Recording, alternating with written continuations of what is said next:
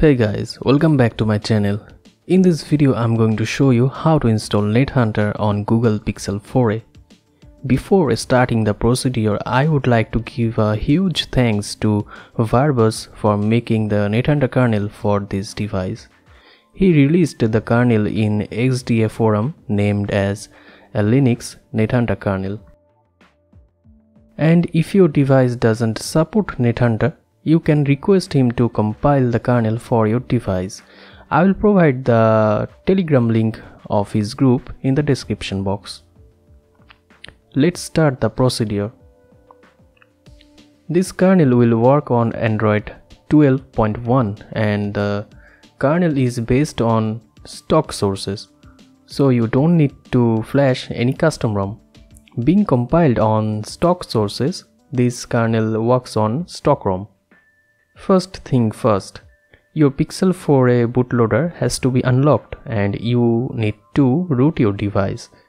If you need a guide to root your device, click on the I button on upper right corner to watch the video. Since there is no TWRP is available for Pixel 4a, we have to use FK Manager app to flash the kernel. Open the FK Manager, grant root access. Scroll down to check the current kernel name and version. My current kernel version is 4.14. You have to download the Linux Nethunter.zip and after that go to Flasher, then tap on Manual Flasher and after that select the Linux Nethunter.zip that you have downloaded.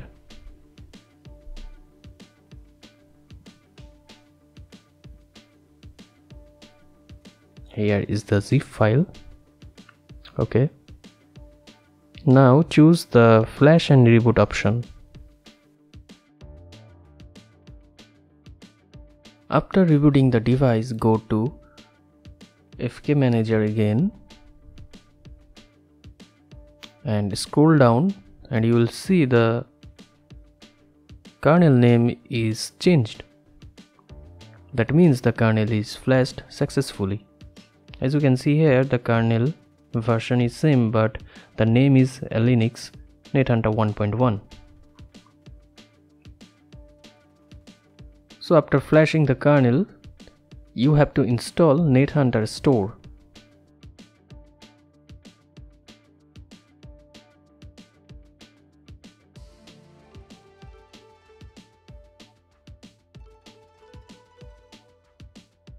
After opening the Nethunter store, we have to install two apps. One is Nethunter and another one is Nethunter Terminal.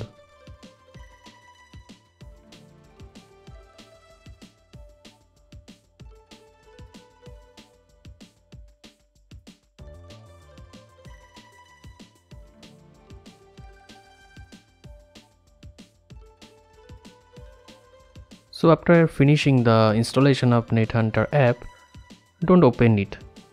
If you open the Nethunter app, it will force close because Nethunter app has some permission issues regarding Android 12.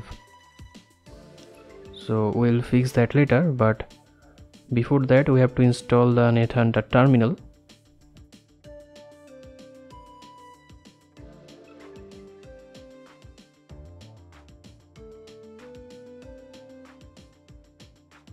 Okay, terminal is installed now.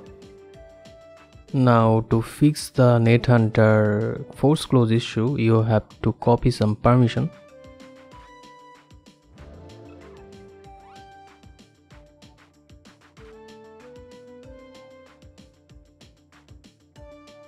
After copying it, go to Nethunter terminal app that you have installed earlier and select the Android SU option and you have to grant the super user permission and now paste the all permission that you have copied earlier and hit enter. Okay, now we can close it. And now you can open the Nethunter app. Grant the permission.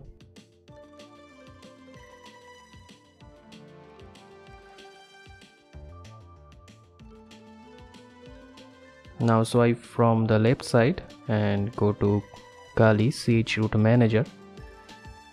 And here, if you tap on install Kali Root, you can download the latest Kali Root archive from official site. But I will suggest you to download the offline Root package, so in future if something goes wrong, you don't have to download the Root package again. So in my link you will find two versions of Root. One is 32-bit minimal in size and another one is full 64-bit version. So here I am going to use the 64-bit full archive from my SD card. So I will select the restore from local storage option.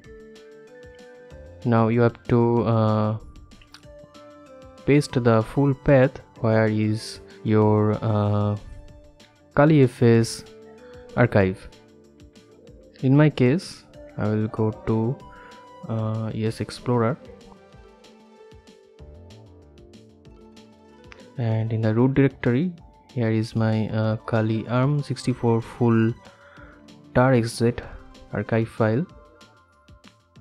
I will go to properties and copy the full path and go back to the Kali root manager and delete it and paste the full path and click on OK. Now it is installing the root. It will take more than 20 minutes, so I'm going to fast forward it. Okay, root is installed. Now I forgot to tell you something, that while installing the root, make sure that you keep your device screen turned on, because sometimes Android 12 kills the Kali Nethunter app. Now let's start the Kali root, and it is running. Also let's check the Nethunter shell, choose Kali.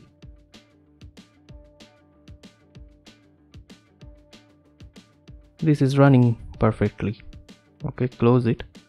Now in the last step we have to install wireless driver, that is a Magisk module. Go to Magisk and go to modules and install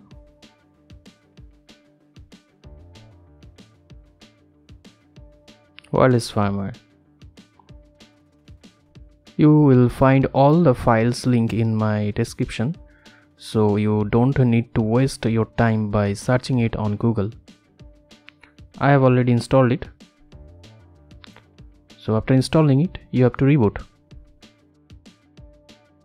Now I am going to show you that the monitor mode on external adapter is also working. To enable monitor mode, go to Nethunter app, then go to custom commands, scroll down, and here you will see in the last comment that is start WLAN 1 in monitor mode. But keep in mind that the external Wi-Fi is on WLAN 2, so we have to modify it. Long tap on it and replace the 1 with 2. Also in comments.